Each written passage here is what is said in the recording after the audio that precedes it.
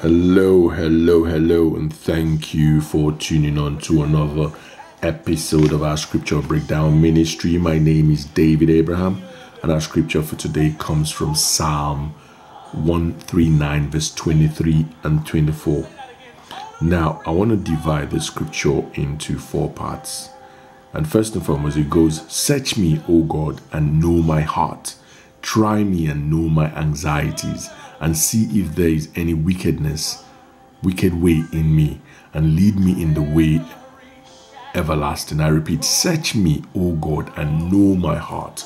Try me and know my anxieties, and see if there is any wicked way in me, and lead me in the way everlasting. Now, this was the psalmist speaking. The psalmist David, the king of Israel, was speaking. He says, "Search me, O God, and know my heart." So here the psalmist was beckoning to God to justify him, was beckoning to God to search his heart, was beckoning to God to look through his heart and look through his mind, because God knows the heart of man, of every man he created, every man on the face of earth. In the flesh, God knows the heart of everybody. So he says, "Search me, O God, and know my heart."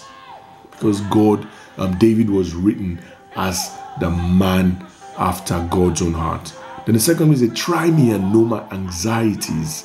So he's saying, try me and know the things that make me shudder, know my fears, know the things that in within me, know the things that make me panic. Say, try me. That is, search my mind, search my body, search my spirit, search my soul, search my words, search my actions. Then the third one says, "And see if there is any wicked way in me." So the psalmist had justified himself and wanted God to confirm the justification.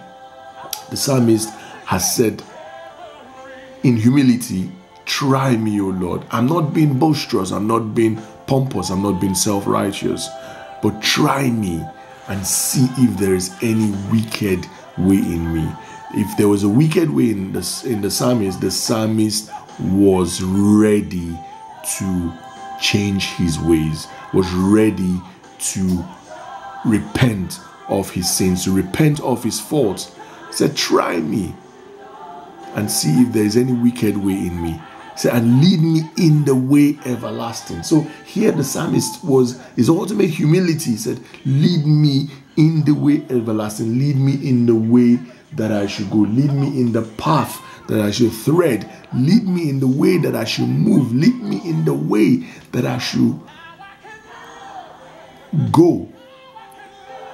Lead me in your ways, the ways that are the ways of God. Lead me in the ways of righteousness. Lead me in the ways of following after the fruits of the Spirit. Lead me in the ways that will bring everlasting life to my life ultimately."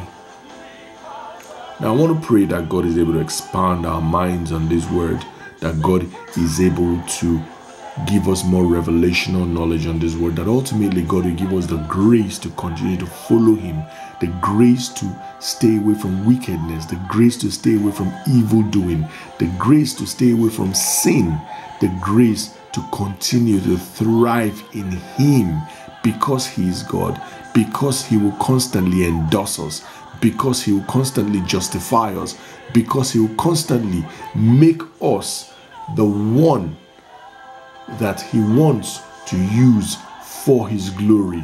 All this I ask through Jesus Christ our Lord. I thank you so much for listening, and God bless in Jesus' name. Amen.